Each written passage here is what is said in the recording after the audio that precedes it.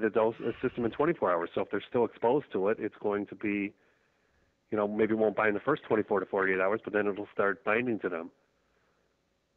So Well, they could take a dose, 100 milligrams of iodine or so, every 2 to 3 days for 2 weeks or so. Doesn't it take time to bring the body back to iodine sufficiency when somebody is chronically deficient for years and years? Well, that's why we're talking about these bigger doses, so the body can get so you can overwhelm the sodium iodine symporter, and it's only going to take up what you're putting in. So the smaller amounts from the radioactive iodine won't bind in the body. So you're just trying to overwhelm those transport mechanisms with these larger doses of iodine. But if someone who's already taking iodine on a daily basis, has been taking it for a while, they're not going to need to do these big doses. Their body will be sufficient. They won't be able to bind it. I would have them increase their dose, probably double their dose for 2 weeks beyond what they're normally doing, and then to bring it back down to the normal level. But those who aren't taking it are going to need a larger dose. How about the different forms? There are different types of iodine that are available, and not everyone can get their hands on it. Right. One specific type. It doesn't seem like the government is awake or aware and have the potassium iodide widely available. So what are the options of the different types of iodine? Well, the good news is potassium iodide has not been banned by our government, and that can be available even at health food stores. So many people can find that, and to take 100 milligrams or so of potassium iodide is just follow the label and dose it. The other form of iodine is Lugol's iodine, which is a mixture of iodine and iodide, and one drop is 6.25 milligrams. So to get these doses, we're talking something like 16 drops, would be 100 milligrams. Iodoral is another form of iodine. We're 12.5 milligrams per tablet, so it would be 8 tablets, would be 100 milligrams. The only small worry with this is if for people that have a swollen thyroid or a goiter, if they have an autonomously functioning nodule, and they take these big doses of iodine, that nodule can start kicking out too much thyroid hormone, they get nervous and jittery, and they're not going to be able to take those big doses. If it happens, they just need to lower their dose. But that's the minority, and that doesn't happen very often, and that's just not going to be a big factor for the vast majority of people. Are you familiar with the nascent iodine that what do you say about that in its dosages? Well, look, in this case, iodine is iodine. I don't think it's going to matter so much what brand you take, although I would say that to take a mixture of iodine and iodide in a product such as Lugol's or Iodoral or Iodozyme HP is another form of mixture, is a better choice because certain tissues of the body take up one form of iodine, certain take up another. The breasts take up iodine, whereas the thyroid takes up iodide. But nascent iodine is a good iodine product. My only concern with something like this is the doses, microgram doses, and it's just not going to protect the body. And you're going to have to use, I don't remember how many, the concentration of it, but to do the doses I'm suggesting people do, they're going to need, I would assume most of the bottle in one dose. And I don't have a bottle in front of me. Not quite, but yeah. Is the nascent iodine, it's in atomic form, so can the body convert that to the iodine or iodide? Well, theoretically, the body converts.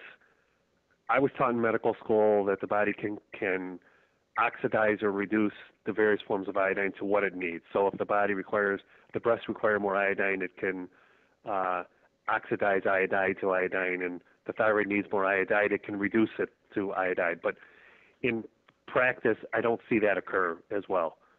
So that's why I've always recommended people to use a combination of iodine and iodide versus one form alone.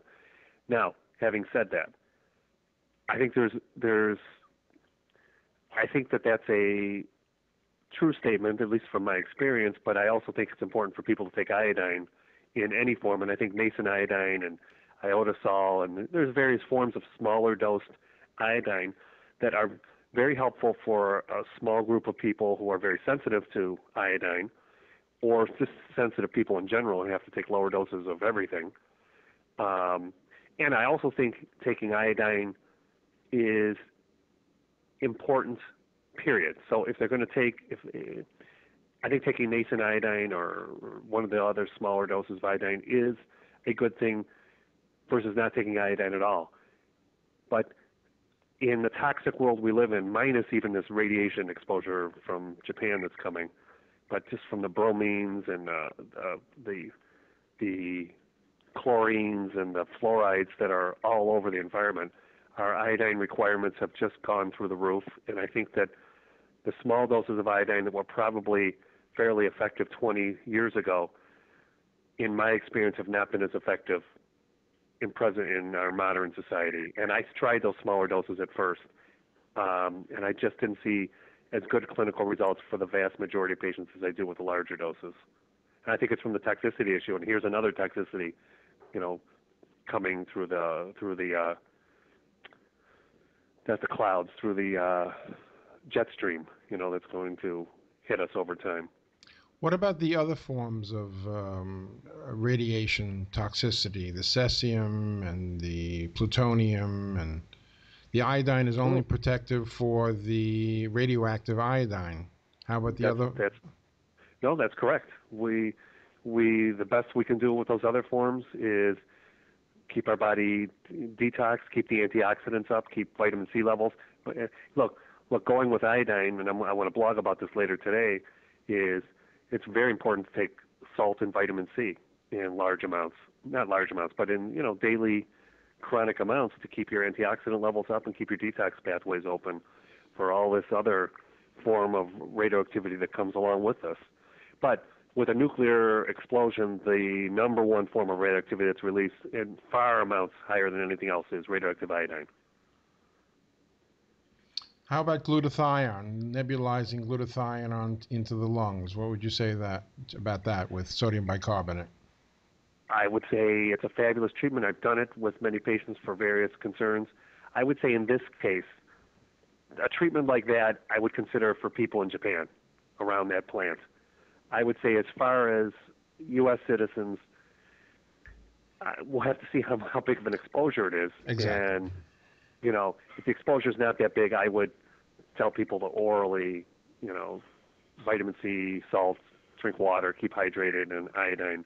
And I don't think we need to go to those extremes, but we'll see. We haven't seen anything like this since nuclear power has been. I guess Chernobyl would be the only one. You're correct, and there was spikes of thyroid cancers and autoimmune thyroid disorders through the surrounding European countries that were exposed to that downstream wind of Chernobyl. So we'll find out. We'll find out. It's a difficult moment now. Things are everything's going off the Richter scale, including general toxicity. I mean, we're already. My concentration through the years has been on mercury toxicity and the removal of it through chelation. And it's a sad moment, David. It is. It's a terrible moment. And look, the other interesting thing that I was discussing with my partner this morning after our tennis match was that, I would assume that the Japanese took every precaution to prevent something like this. I mean, they're very, Western country, very educated, very, innovative and, up on new technology. And look what happens, that you just can't predict. And, we need our governments working for us and protecting us and telling us, and part of that protection should be to promote health and to promote ways to keep us healthy. So if something like this happens, we don't become devastated by the downstream effects of this. And, it's not doing that right now. And it's just, it's horrible. it's a disaster. And we've got all these plants in the U.S. I question whether our plants are built as well as these Japanese plants were. I don't know that for a fact, but Japanese were concerned about this major earthquake problem since the beginning of their time. They built their buildings stronger, and I would assume they built their nuclear power plants stronger, and look what happens to them. People, this should be awakening.